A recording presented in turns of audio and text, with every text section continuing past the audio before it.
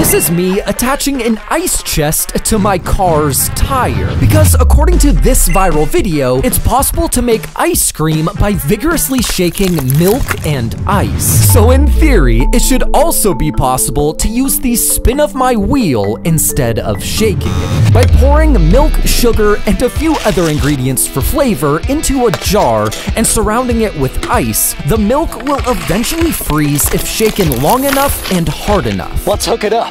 So after struggling to secure the cooler, it was time to test my bootleg ice cream machine. After starting slowly, I began to increase my speed for about 10 minutes when I realized a problem. The thermos I was using was too thick to get cold enough. So using a plastic bag, I decided to try again. And after 10 more minutes and subscribing, my bootleg ice cream machine worked. That's pretty good.